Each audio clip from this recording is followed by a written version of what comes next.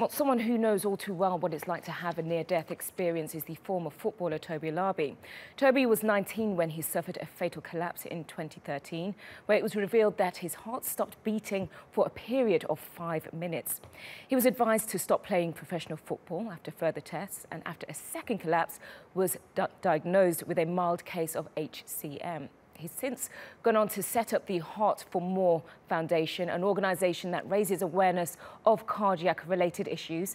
And I'm pleased to say that Tobi joins me live from London. Tobi, thank you very much for coming on to Beyond the Game. Now, with the untimely death of Cheick Tiote on Monday, Iko Ekiog passing away in April, and Fabrice Muamba suffering a cardiac arrest in 2012. Can you just shed some light on the link between black African footballers and heart-related conditions? I think it's a question that's been asked a lot of recent, and there is a clear link between black athletes and cardiac-related issues. There's actually a statistic that says black athletes are 8 times more likely to suffer from a cardiac arrest than white athletes. And this is down to a number of issues which are generally underlying.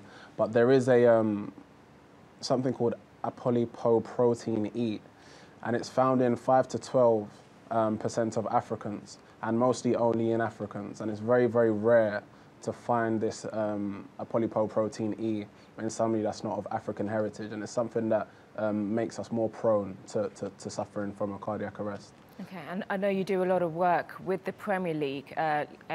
Do other leagues around the world know about this, well, the stat that you've just given? Well, from our research, the Premier League are obviously the first to work with us in the world to run these cardiac awareness programs for their youth teams. But from our research, there isn't a football league that provides the education on how to look after your heart, on signs and symptoms to look out for, which is very, very important. And we say it's equally as important as screening athletes, because for myself, I actually experienced every single symptom that you can whilst I was in my adolescent years. But because I had no education, I was unaware, and I was unable to highlight this to a member of our coaching staff at the time. Well, can you just, describe the ordeal that you had to go through? I mean, you went through the same thing. Yeah, so as I mentioned, I experienced a number of symptoms, which are dizziness, fainting, blacking out, chest pains, and palpitations. And on this day, it was October the 15th, 2013, I was actually 19 years old at the time. It was about 15 minutes into the game, and I, again, felt the symptoms that I aforementioned. And I had a heart attack on the pitch. Thankfully, I was able to be resuscitated. I was rushed to hospital. There were a number of tests performed on me during a 4-week period, and the doctors, as you mentioned, advised that I stop playing football professionally. So it was an ordeal that was very, very difficult for me to take, in terms of finding out that I had this condition, but also understanding that I had to retire from a game that I devoted my whole life to playing. And how did that feel, knowing that you had to give up the one thing that you loved? I mean, at the time, understandably, for anybody, if you dedicate your life to something and it's snatched away from you at the moment that you achieve the pinnacle of what people class as success, which for me was becoming a professional player, it was very, very difficult to take. But you have to weigh up, a profession versus life, and I still had life. So for me, there was a silver lining, which is obviously why I set up the foundation, and now we do the work that we do with the Premier League and the PFA. And you're doing great work there. But moving forward, can you actually see sports science going down the route of personalised medicine based on a player's heritage and DNA? Yeah, 100%. I think conversations actually started around tailoring player performance around their DNA. I think it was about 6 years ago. I remember when I was still playing, it was in the preliminary stages of conversation.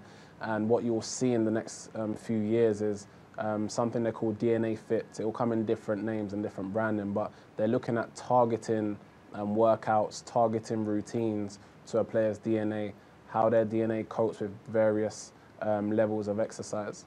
So it is definitely something that will be brought into the game. Okay, well, if a sports person gets screened and diagnosed, will it actually reduce their life expectancy, or is it just about, managing the condition? I think you have to understand that a heart condition isn't a damning condition. It's not a terminal condition. A heart condition just alerts, finding out you have a heart condition, alerts you that you have something to be mindful of. So it doesn't decrease life expectancy.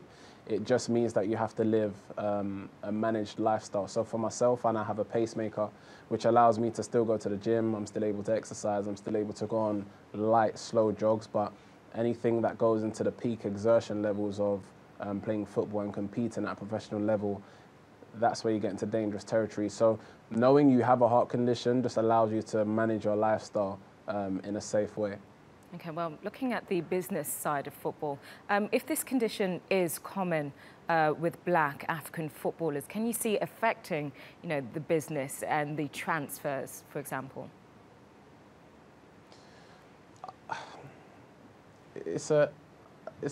I think it'd be very crude to openly state that it would affect those dealings. I don't think it will. I think that there is a high level of testing involved in medicals, as aforementioned by the guy that was on before me. And I do think things are in place to eliminate these instances. I do think a lot more can be done. I think the correct testing can be done at lower levels. I think the education is very, very key, as I mentioned previously. I think when you put all of these things into the mix, it does help to reduce the risk associated with sudden cardiac death. But I wouldn't go as far as to say that it would affect the business side of football in terms of signing black and African players. Okay, Tobi, thank you so much for coming on to Be On The Game.